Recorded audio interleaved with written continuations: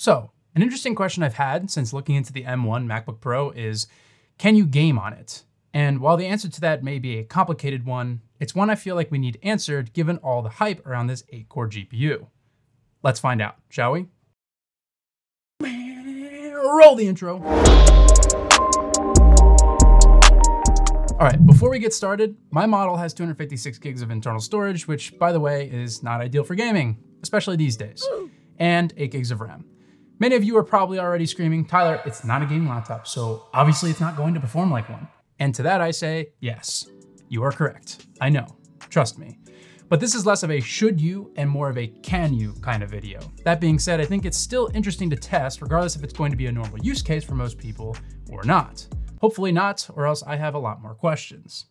Historically, as many of you know, Macs have not been sought after for gaming, and that's still the case today, as support for macOS on many titles is a little lacking to say the least, but nonetheless, I decided to test games I would consider to be more acceptable for a system like this, which is why I chose League of Legends and World of Warcraft. Even though these games aren't the most graphically demanding, I think these are games that most people would be willing to play on a less powerful system. If you want to know a bit more about M1 specifically, I highly recommend you check out my previous video where I give an overview of M1 and why I'm even testing this machine in the first place. Still not an Apple guy though, I swear. So, on to the testing then. First up is League of Legends. Downloading and installing the game was a breeze using Riot Games Mac installer, and it booted up without any issues. The settings I'm using for testing are the medium to low preset within the game at full resolution, which is 2560 by 1600. As you can see, while I'm feeding my ass off as Orin and ARAM, I'm getting a very playable 75 to 100 frames per second at pretty much any given time. Not competitive performance, but definitely playable. Personally, after playing League of Legends for over 5 years, getting 60 to 100 FPS is what I would consider to be comfortable at least as long as you're not sweating it out in ranked solo queue. All right, on to the second test, World of Warcraft. Same thing, download and install process was a breeze since the Battle.net client also supports macOS. The game booted up without any issue. Yeah, I'm level 60 already, I know. Weird flex, but okay.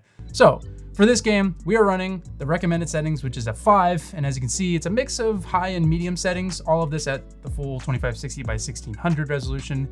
And as expected, the game is running at about 30 to 60 FPS, and if we drop the setting down to a 1, we get about 60 FPS consistently, which I think will be preferable for most players, but 30 to 45 is still doable depending on what activities you're doing. However, I wouldn't recommend it on raid night because your guild members may have some thoughts on it.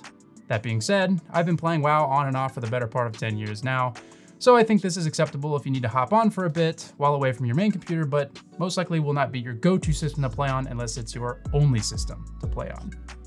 So, I guess the answer to can you game on it is a complicated and half-baked yeah. The M1 MacBook Pro can game much like many other systems in its class. While more graphically demanding titles like Shadow of the Tomb Raider will run, as Apple showed us, I highly doubt you would have a good enough experience to want to actually play it on the MacBook. But let's be honest, if you own games like that, you didn't buy them to play them on your MacBook, so we'll just leave it at that. As far as less demanding games go, I would say you could totally play League or WoW on this MacBook, even though I wouldn't recommend it, especially if gaming is a priority to you. However, if you're a creative professional or otherwise and wondering if it's even worth trying, then yeah, you probably won't be competing on this thing, but if you want to jump into a quick ARAM match on League or do a few dailies in WoW after a long day of work, then you can totally do that and it wouldn't even be a half bad experience. Well, assuming all your peripherals are wireless or you have a dock handy, plug in your favorite mouse, keyboard and headset or controller, since this model only has 2 USB-C ports and a headphone jack. Not to mention all the additional apps and software you may need if you're running add-ons, mods, etc. Real gamers know what I'm talking about. Comfort aside though, the MacBook Pro with M1 is a capable gaming machine so long as you play the right games. You aren't going to get the best experience by any means, but in a pinch, it's totally doable despite all the hoops involved to make it happen. Remember, not only is gaming on macOS already not ideal, you're also running off built-in graphics, which we all know is a less than optimal experience when it comes to gaming. Needless to say, I won't be gaming on my MacBook anytime soon, and that's okay. In the end, the M1 MacBook Pro is definitely not built to be a game machine, but as we've seen today, it is possible and in some cases acceptable, depending on what game you choose to play, though I wouldn't recommend this laptop for gaming if that's something you're into. However, I feel as though as someone who games regularly, it was important to not only ask the question, but also to put it to the test. I'm not surprised nor incredibly impressed by the results, but then again, this is a MacBook with a built-in GPU we're talking about. So despite the fact that the M1 chip is incredible in pretty much all regards, the GPU is just fine, in my opinion. It's not going to blow you away like a dedicated GPU might, but it will certainly get the job done even if the job is gaming. Whether or not the experience is worth it, well, I'll let you decide. That's going to be it for me. Thanks for watching, and make sure to subscribe if you haven't already. What do you think about gaming on a MacBook or Mac OS? Did this video frustrate you? Let me know in the comments below. Also, if you're a gamer, let me know what games you're playing. I'm interested to see who's watching my videos.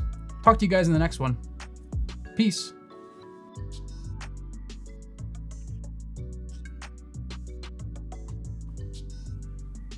Big flex.